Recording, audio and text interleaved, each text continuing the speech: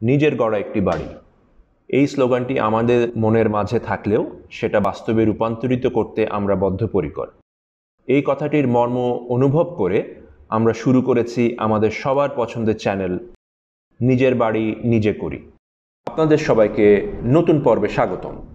এই পর্বে আমরা আলোচনা করব জমি কেনার আগে যেসব তথ্য যাচাই করা প্রয়োজন। আমাদের চ্যানেলটিতে সাবস্ক্রাইব করুন এবং নতুন সব আপডেট পেতে বেল বাটনটিতে ক্লিক করুন। শুরু করা যাক একটি গল্পের মাধ্যমে। জহির সাহেব প্রায় এক যুগ চাকরি করে যে সঞ্চয় করেছিলেন তা দিয়ে এক খণ্ড জমি কেনেন ঢাকার সাভারে। কিন্তু জায়গাটা দখল নিয়ে যখন বাড়ি করতে যান তখন জানতে পারেন সম্পত্তিটি ব্যাংকের নিকট বন্ধক আছে। তার মতো আরেকজন ক্রেতা জমি কিনে দখল নেওয়ার সময় দেখেন বিক্রেতা যে পরিমাণ সম্পত্তি বিক্রি করেছেন ততটুকু পরিমাণ সম্পত্তি তিনি উত্তরাধিকার সূত্রে পেতে পারেন না। এমনিভাবে একই সম্পত্তি ভিন্ন ভিন্ন দলিলে কয়েকবার বিক্রি হচ্ছে। কোনো কোনো সময়ে ভিন্ন লোককে বিক্রেতা সাজিয়ে প্রতারণামূলক দলিল রেজিস্ট্রেশন হচ্ছে। অথবা জমির কাগজপত্র সব ঠিক, মালিকানা সত্ত্ব ঠিক, কিন্তু জমির দখল বুঝিয়ে দেয়া হয়েছে অন্যটা, অর্থাৎ অন্য দাগের জমিকে সেই দাগের জমি বলে বুঝিয়ে দেয়া হয়েছে।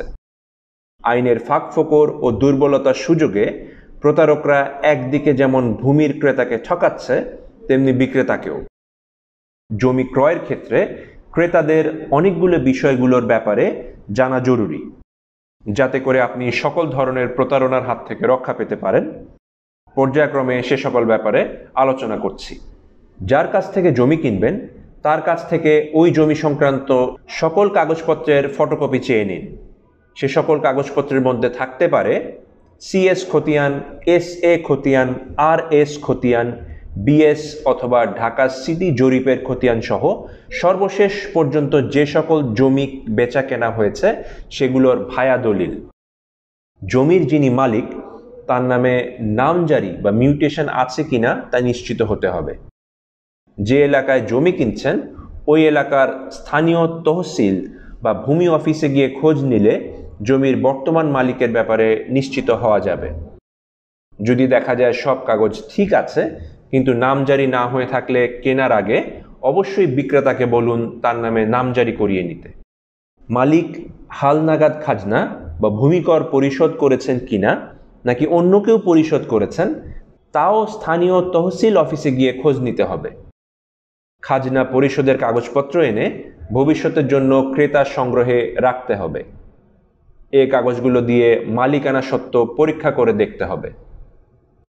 এর পরবর্তী ধাপে আপনাকে সিএস খতিয়ান, এসএ খতিয়ান, আরএস বা বিএস খতিয়ান ও ঢাকা সিটি জরিপের খতিয়ান পাশাপাশি জেলা, মৌজা, থানা, দাগ নম্বর মিলিয়ে দেখতে হবে। যদি না মিলে তবে মৌজার সিএস নকশা, আরএস বা বিএস ও ঢাকা সিটি জরিপের নকশা জোগাড় করে তাদের তুলনা করে দেখতে হবে সিএস দাগ ভেঙে কয়টি আরএস দাগ বা সিটি জরিপের দাগ সৃষ্টি হয়েছে এবং সেগুলো কি কি। এ পদ্ধতিকে পেন্টাগ্রাফ বলা হয়।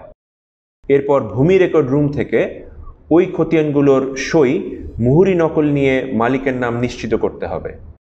আমাদের পরবর্তী ভিডিওতে আমরা আলোচনা করব কিভাবে আপনি বিক্রেতার জমি বিষয়ক তথ্য যাচাই করতে পারবেন।